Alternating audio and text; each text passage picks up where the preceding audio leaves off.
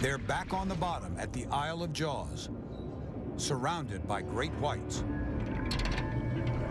Andy wants to see for himself some strange shark behavior the fin cam revealed. He leaves the safety of the dive cage, knowing the curious creatures will check him out. I've got 3 males taking interest in me right now. He wants to film the peaceful interactions between the males, which are normally territorial, sometimes violently so.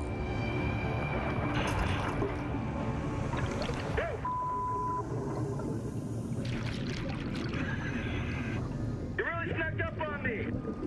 I think he's more interested in the cage, though. He moves farther from the distracting cage and immediately notices a strange, almost intimate behavior. Hey, check out these 2. It's synchronized swimming. Wow, check it out. They're circling back. This is incredible. It's like they're in perfect formation. They look to be maybe 10 to 12 feet. This guy has a right damaged pectoral fin. Then he sees it. On their tails, they seem to have identical birthmarks. They almost look identical. Like twins, these 2. All right, man. I've got some good ID shots of these guys. Whoa! A stunned Andy watches as the matched pair of sharks rounds on him in tight formation for a 3rd time.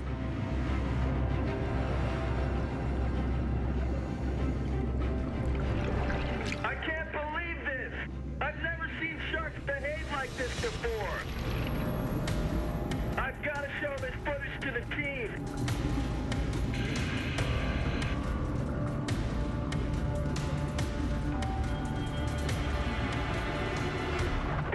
Okay, these guys are starting to get a little too interested. Let's call it. Topside. Start bringing us up.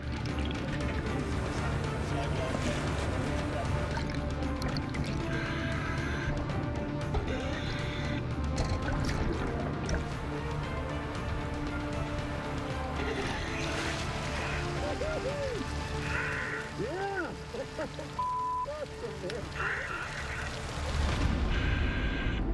What Andy captured may be a world first.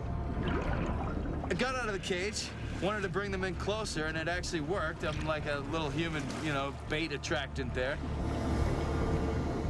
A couple came in, this little team of sharks was like Tom and Jerry, came right up to me and split on both sides of me. They went around me, they disappeared, and they came back right up over top of me, almost like they were working like a team.